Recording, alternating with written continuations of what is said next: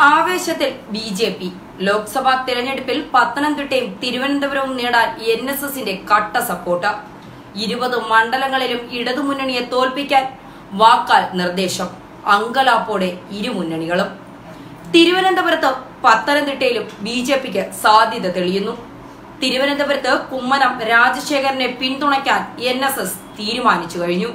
പത്തനംതിട്ടയും തിരുവനന്തപുരവും അടക്കമുള്ള മണ്ഡലങ്ങളിൽ ബി.ജെ.പിക്ക്, മറ്റു മണ്ഡലങ്ങളിൽ UDFന് അനുകൂലമായി നിലപാട് എടുക്കണമെന്ന് NSS ആസ്ഥാനത്ത് നിന്നും അറിയിച്ചതായി ചിറ്റയം ഗോപകുമാറിനെ സ്വീകരിച്ചു പുറത്തായ Mavelikkara NSS taluk union president മാധ്യമങ്ങളോട് പറഞ്ഞു.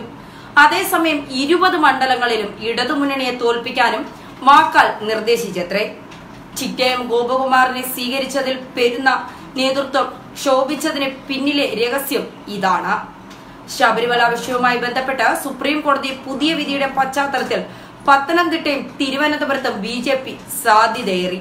കേരളത്തിൽ തിരഞ്ഞെടുപ്പ് പ്രചരണത്തിനെത്തുന്ന പ്രധാനമന്ത്രി ഉൾപ്പെടെയുള്ളവർ പുതിയ വിധി പ്രചരണ ആയുധമാക്കുമെന്ന കാര്യത്തിലും ഏകദേശം ഉറപ്പായി കഴിഞ്ഞു. ഇതിൽ പത്തനംതിട്ടയ്ക്കാണ് കൂടുതൽ സാധുത കൽപ്പിക്കുന്നത്. ഹാട്രിക് വിജയത്തിനായി പൊരുതുന്ന ആന്റോ ആന്റണിയെ സംബന്ധിച്ച് കോൺഗ്രസിനുള്ളിലെ ഗ്രൂപ്പ് വഴക്കാണ് പ്രധാന തടസ്സം. ആറന്മുളയിലെ അട്ടിമറി ഓർമ്മിപ്പിച്ചുകൊണ്ട് വീണ ജോർജിന്റെ നീക്കം. എന്നാൽ അവർക്കും പാർട്ടിക്കുള്ളിൽ എതിർപ്പുണ്ട്. തിരുവനന്തപുരത്ത് ശശി തരൂരിനെയാണ് നായർ വോട്ടുകൾ നീങ്ങുന്നത്. തരൂരിനെതിരെയാണ് നായർ വോട്ടുകൾ നീങ്ങുന്നത്.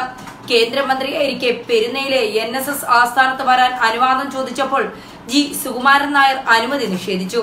ശശി തരൂർ കേരളത്തിൽ തിരഞ്ഞെടുപ്പ് മത്സരത്തിനെത്തിയപ്പോൾ നായർ സർവീസ് സൊസൈറ്റിയെ കാണുകയോ വോട്ട് അഭ്യർത്ഥിക്കുകയോ ചെയ്തില്ല. താൻ സമുദായ അംഗങ്ങൾക്ക് അതീതമാണെന്നാണ് തരൂരിന്റെ വിശ്വാസം. തരൂർ ഒറിജിനൽ നായരല്ലെന്നും സുകുമാരൻ നായർ പരിഹസിച്ചിരുന്നു. അതിൽ ഇന്നും മാറ്റം വരുത്താൻ തരൂർ തയ്യാറല്ല. അതേസമയം നാടാർ വോട്ടുകളും ലത്തീൻ വോട്ടുകളും സമാഹരിക്കാൻ എന്നും ശശി തരൂർ ശ്രദ്ധിച്ചിട്ടുണ്ട്. ശശി തരൂരിന്റെ കഴിഞ്ഞ തവണത്തെ വിജയം നെയ്യാറ്റിൻകര, പാറശാല, കോവളം മണ്ഡലങ്ങളിലെ വോട്ടുകളായിരുന്നു. അന്ന് രാജഗോപാലനായിരുന്നു NSSന്റെ വോട്ട്. ഇക്കാര്യം തരൂറിനും അറിയാം. ഇക്കുറി നീലനെ മത്സരിപ്പിക്കാൻ നാടാർ സമുദായം ഇടതുമുന്നണിയോട് ആവശ്യപ്പെട്ടിരുന്നതാണ്. എന്നാൽ അവർ അതിന് തയ്യാറായില്ല. അതുകൊണ്ട് നാടാർ സമുദായത്തിന്റെ വോട്ട് ഇക്കുറിയും തരൂറിന് തന്നെയായിരിക്കും. പക്ഷെ അതുകൊണ്ട് മാത്രം അദ്ദേഹത്തിന് തലസ്ഥാനത്ത് ജയിക്കാൻ കഴിയില്ല. കുമ്മനവും സുരേന്ദ്രനും സുകുമാരൻ നായർക്ക് വേണ്ടപ്പെട്ടയാളാണ്. കുമ്മനത്തിനും സുരേന്ദ്രനും വോട്ട് നൽകാൻ കരയോഗത്തിലെ സജീവ അംഗങ്ങൾക്ക് നിർദ്ദേശവും നൽകി കഴിഞ്ഞു. അവർ വഴി മറ്റു സമുദായാംഗങ്ങളും ബി.ജെ.പിക്ക് വോട്ട് നൽകും. എന്നാൽ ഔദ്യോഗികമായ ഒരു കുറിപ്പ് NSS നൽകിയില്ല. പരസ്യമായി അവർ സമദൂരത്തിന്റെ കാര്യം പറഞ്ഞുകൊണ്ടേയിരിക്കും. 18 മണ്ഡലങ്ങളിൽ UDFനായിരിക്കും NSS പിന്തുണ നൽകുക. തിരുവനന്തപുരത്തും പത്തനംതിട്ടയിലും സഹായിക്കണമെന്ന് ഉമ്മൻചാണ്ടിയോ ചെന്നിത്തലയോ സുകുമാരൻ നായരോട് അഭ്യർത്ഥിച്ചിട്ടുമില്ല. ന്യൂസ് ഡെസ്ക് മലയാളി വാർത്ത.